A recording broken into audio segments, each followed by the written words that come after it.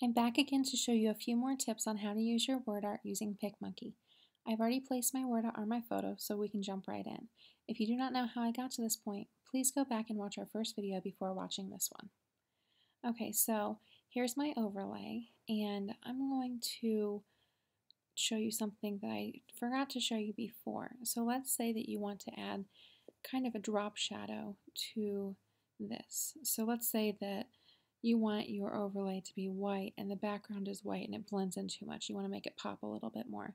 What you want to do is right click on your overlay, and you want to make sure that this box is around it, that it's selected before you right click.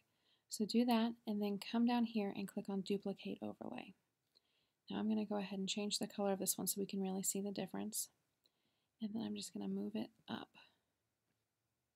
just like that. And that creates a drop shadow. If you want, you can click on your darker overlay and maybe do this before, and you can make it lighter if you don't want a super dark one. And then you can just move it back over just like that. Okay, something else that you can do,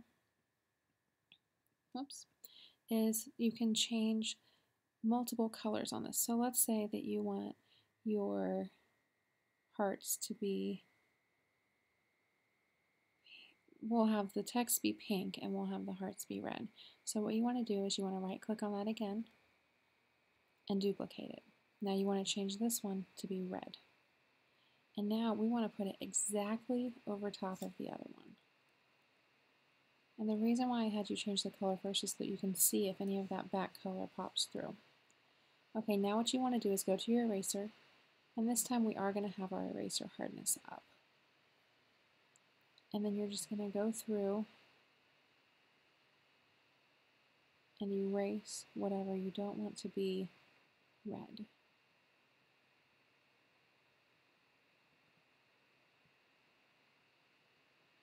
Just like that. And that's how you can have more than one color in there. Now, if you painted too much of it off, like I did that heart part right there, you can click on this paintbrush. You can go back. I'm going to make my brush size a little bit smaller so I don't get the words. And you can go back and paint that over to be sure that it stays red.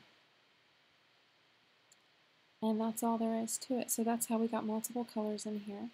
If you want to have it have more of a gradient effect, you can change your brush hardness down to the softer color and kind of paint it back on in a few places. Oops. Paint it back on in a few places to give it kind of a gradient effect here. And that's all there is to it. If you have any other questions about this, please email us at bp4uguides@gmail.com and we'll be happy to help you.